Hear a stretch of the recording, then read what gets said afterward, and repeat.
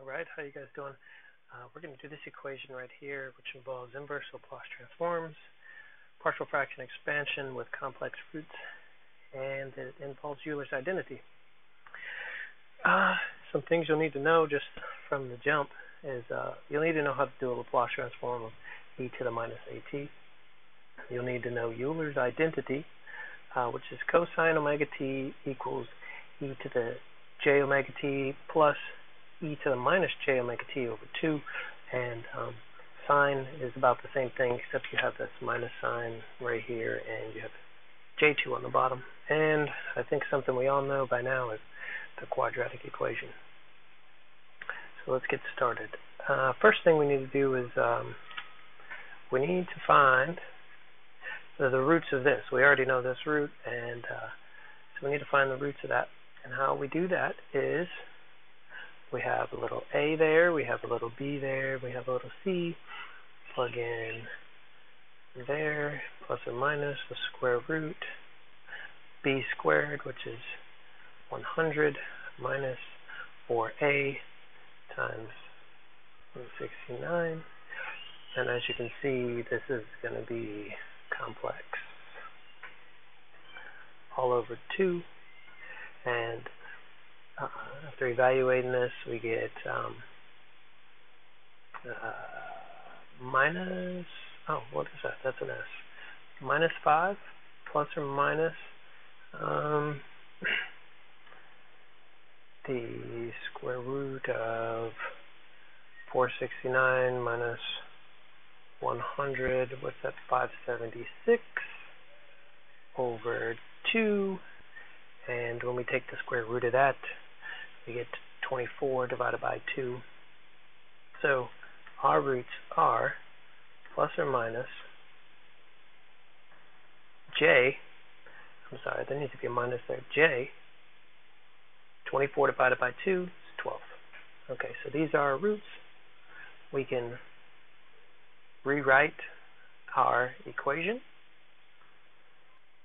So we will rewrite this equation, and I wrote it down here, and we'll just erase this portion and rewrite our roots. Remember, those are the zeros of our equation, so what we need to put in is s plus 5 minus j12, and then also s plus 5 plus j12.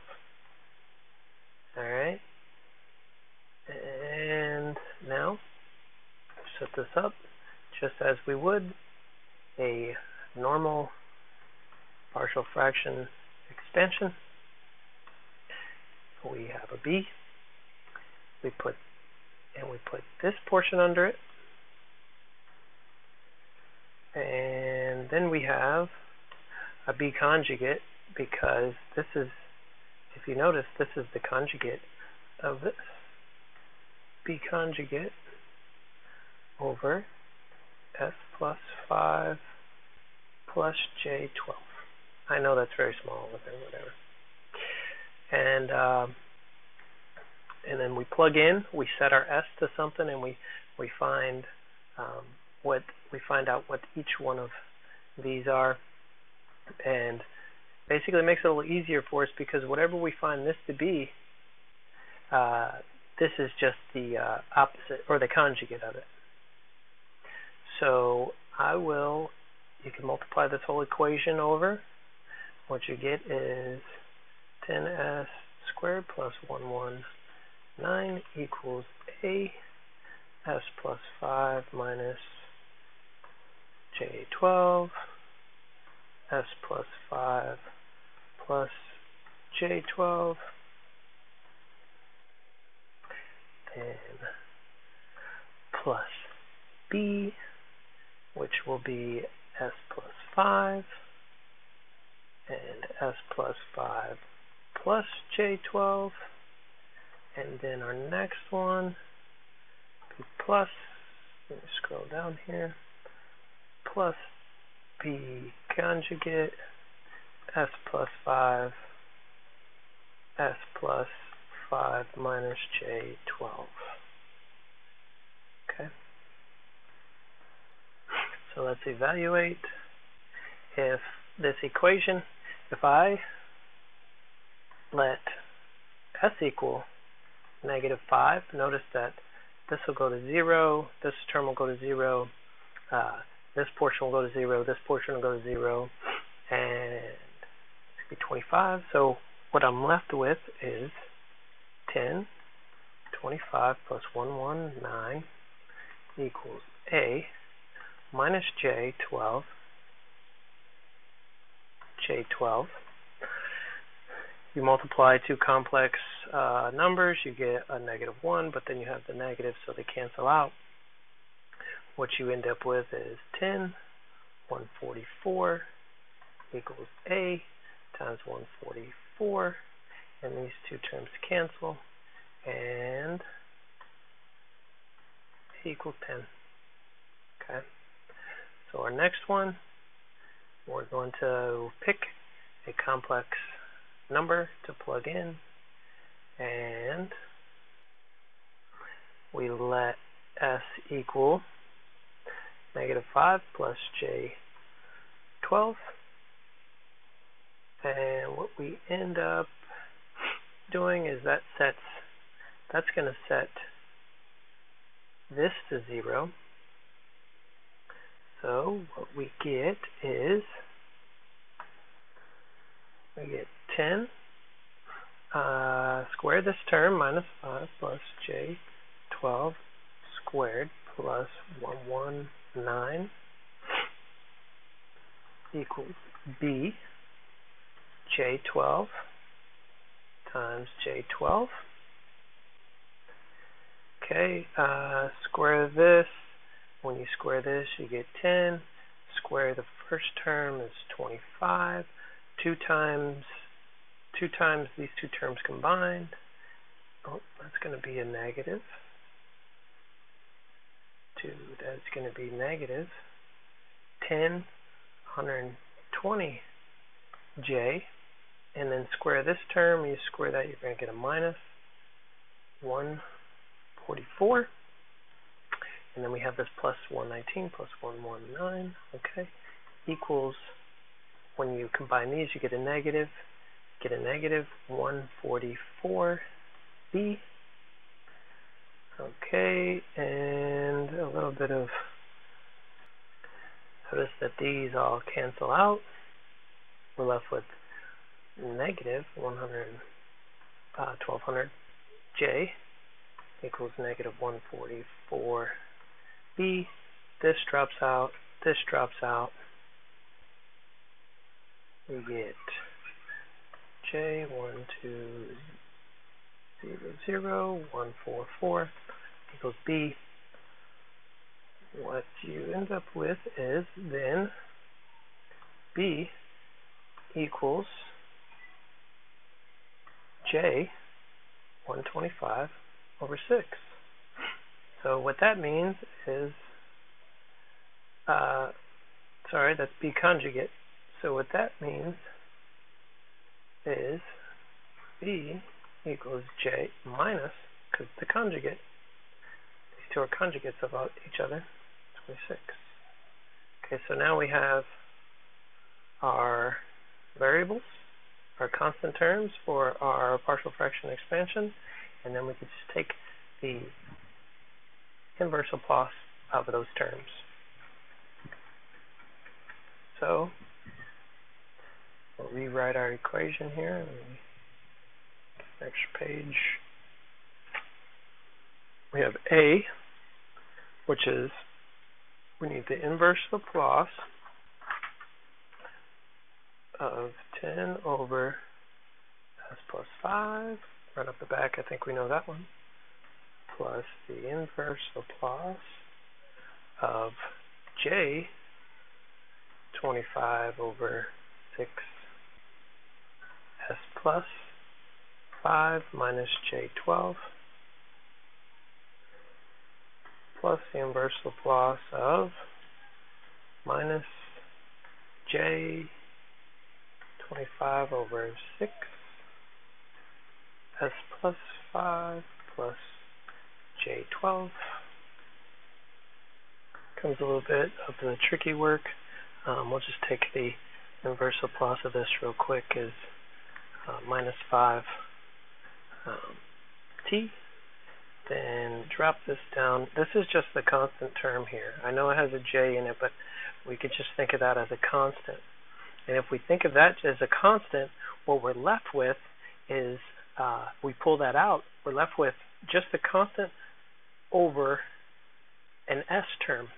Notice that this is just a constant here over an s term.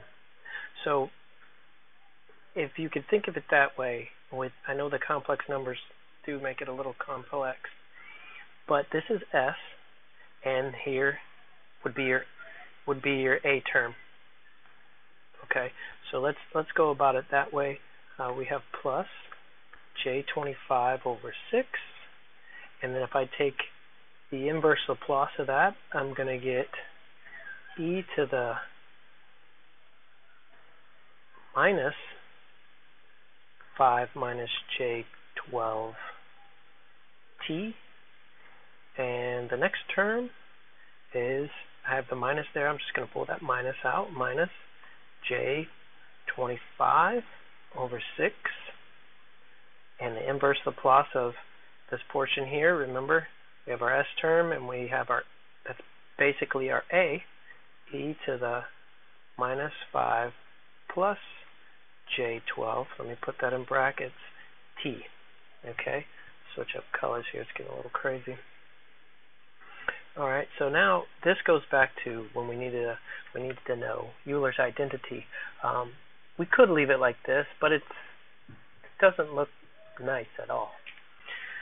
So we'll rewrite this term, negative 5t, and we'll factor out all the terms that we can basically factor out of here, out of this box. We can factor out this.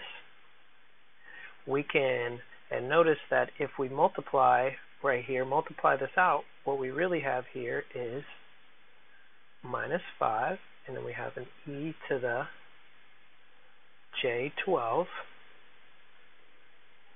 You see that? When you multiply two numbers, two variables, and they have exponents, you just add them, which is right here. So we're just undoing that process.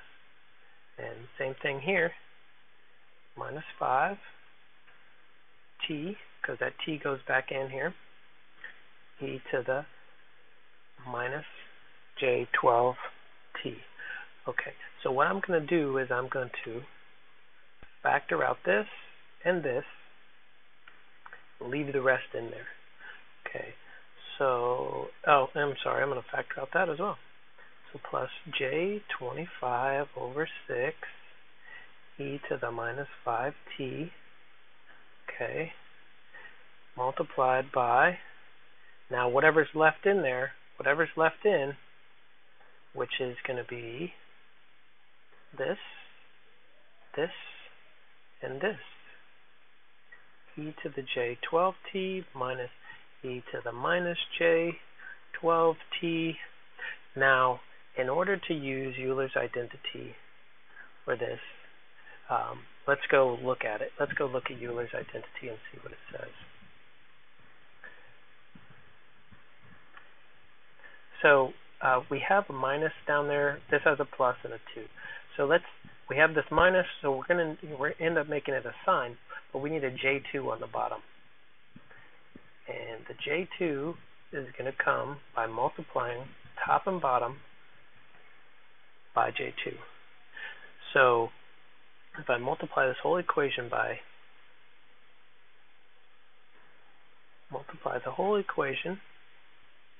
j2 over j2, not the whole equation, not the entire equation, just this portion here, just this multiplication portion, we get 10e minus 5t plus j squared 50 over 6 e to the j squared, I said j squared 50 e to the negative 5t Now what we're left with in this bracket here is e to the j12t minus e to the minus j12t all over j2. And lo and behold, we can convert this to sine. So 10e to the minus 5t plus, notice when you square a complex term, you get a positive. You get a negative. So that positive turns into a negative. 50 over 6 is equivalent to 25 over 3 e to the minus 5t. And this portion here on the inside turns into sine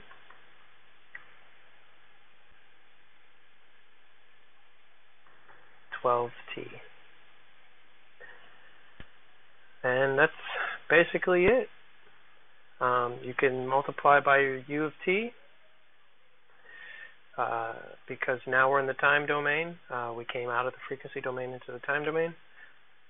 And if you wanted to convert this sine into a cosine, you would simply subtract 90 degrees from the phase angle, because right now the phase angle, which is right here, is 0, which might be a little bit out of the scope of this video, but if we did, your cosine term would look like this. Alright guys, thanks for watching. Remember, subscribe, like, comment, critique me. Appreciate it. Take care.